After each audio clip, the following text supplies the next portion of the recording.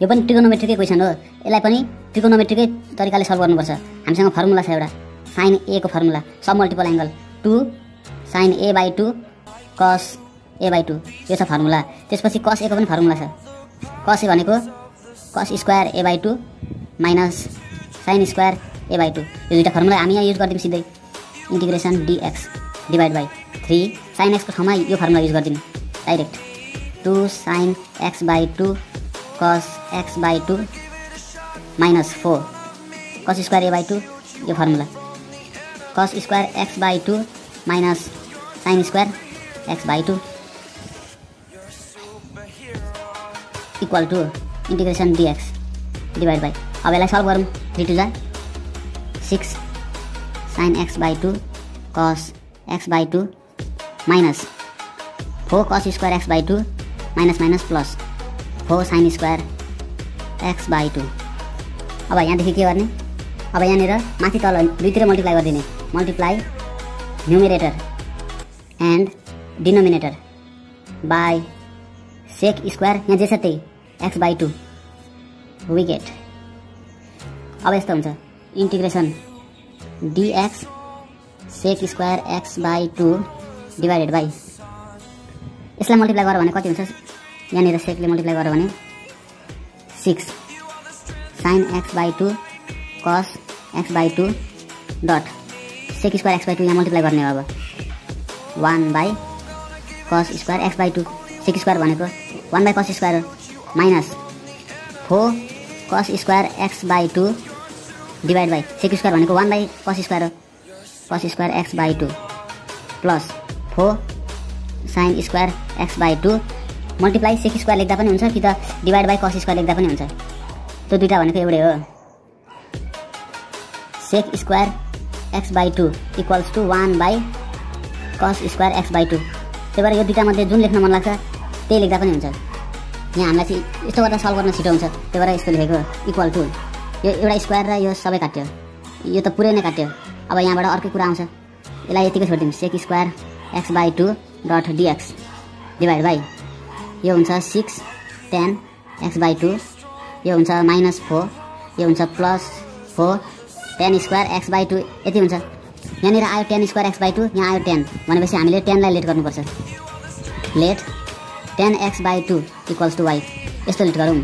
त्यसपछि डेरिभेटिभ गर्नु यसको differentiating both sides by x दुईतिर x चाहिँ डिफ्रेन्सिएट गरौँ तब के आउँछ d tan x/2 by dx equals two y यसको हुन्छ 1/2 सेक स्क्वायर x/2 यसको डेरिभेटिभ यो यतापट्टि dy बाई dx छ dy बाई dx नै छोडिदिउँ।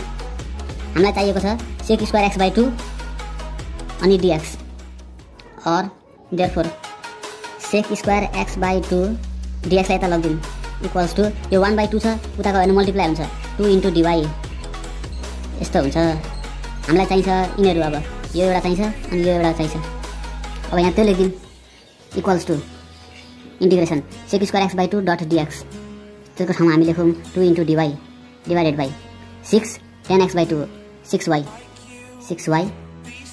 Minus 4 plus 4 tan square x/2 भनेको y स्क्वायर के भयो। अब यो 2 लाई बाहिर निकाल्दिउँ 2 कन्स्टेन्ट नम्बर हो इंटीग्रेशन गरिरहनु पर्दैन इंटीग्रेशन dy डिवाइडेड बाई यसलाई हामी कम्प्लिटिङ होल स्क्वायरको फर्मुला युज गर्छौँ। फर्मुला युज गर्नुभन्दा अगाडि अझै एउटा प्रोसेस छ के छ 4 कमन लिने छ 4 कमन लियो भने सबैबाट y square plus 6/4 6/4y minus यो 4 कमन गयो 1 रह्यो त्यो बुझ्नु होला सजिलै छ। त्यस पछाडि यो फोला पनि बाहिर निकाल्दिउँ 2/4 integration dy divided by y square plus 6/4y भनेको कति हुन्छ 3/2y माइनस 1। अब यसलाई हामीले के गर्नुपर्छ भन्दाखेरि completing square method completing square यो मेथड युज गर्नुपर्छ। अब यो भनेको 1/2 ठिकै छ integration dy divided by a square plus 2ab plus b square यो माइनसले लगेर ब्यालेन्स गरेको हामीले -1 यो बुझ्नुभयो यो कसरी आयो यो 2 र 4 काट्यो भने कति हुन्छ 3/2 नै हुन्छ यहाँ जति छ यहाँ त्यति नै छ। अब यो र यो काटिन्छ किनभने प्लस माइनस रेसिप्रोकल हुन्छ एकअर्कासँग, त्यही भएर त्यो पनि काटिन्छ। त्यसपछि -1 त यहाँ छँदैछ। अब हाम्रो यहाँदेखि यहाँसम्म फर्मुला हो। फर्मुलामा लगाउँ यसलाई 1/2 integration dy divided by y plus 3/4 whole square minus यो कति हुन्छ रफमा गर्नुपर्छ। 3/4 भनेको 9/16 इक्वल्स टू -9 - 16/16 माइनस 25/16 त्यो भनेको -5/4 होल स्क्वायर। त्यो भयो -5/4 को होल स्क्वायर। अब हामीसँग एउटा फर्मुला छ। कुन फर्मुला? x² - a² को फर्मुला। यहाँ अंडर रुट छ कि छैन? छैन भनेपछि x² - a² यो 3 नम्बरको फर्मुला। त्यो फर्मुलाले के भन्छ हामीलाई? यो 1/2 अगाडि नै छँदैछ। फर्मुला छ 1/2a 1/2a भनेको 5/4 1/2a log x minus a log x भनेको y plus 3/4 x minus a भनेको 5/4 divide by x plus a भनेको हाम्रो y plus 3/4 plus a यति हुन्छ प्लस c। अब हामी के गर्छौं यसलाई फेरि सल्भ गर्छौं एकचोटी। यो 2 टु जा 4 यहाँ तल पनि छ 4 यो 4 र यो 4 काट्यो 2 टु जा 4। त्यसपछि यसलाई एलसीएम लिएर सल्भ गरौँ। यहाँनिरबाट 1/5 र यतापट्टि लग y को भ्यालु कति छ 10x/2 सुरुमा y नै लेखौँ एकछिन प्लस के भनेको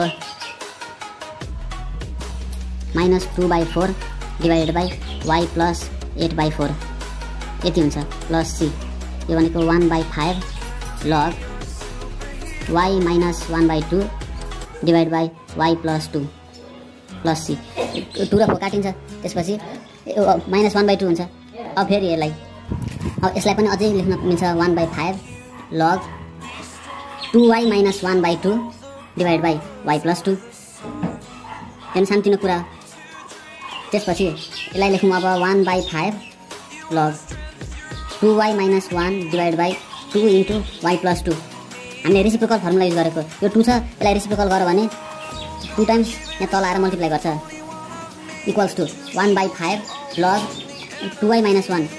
अब y को भ्यालु हालौँ। y को भ्यालु छ हाम्रो 10x/2 2 10x/2 minus 1 divided by 2y भनेको 2 10x/2 2 टु जा 4 प्लस c। हाम्रो एन्सर यो हुनुपर्ने। एन्सर चेक गरौँ बुकमा 5 नम्बर। ठिक छ ठिक छ ठिक छ यही छ हाम्रो एन्सर। बुझ्नुभयो होला। By by thank you.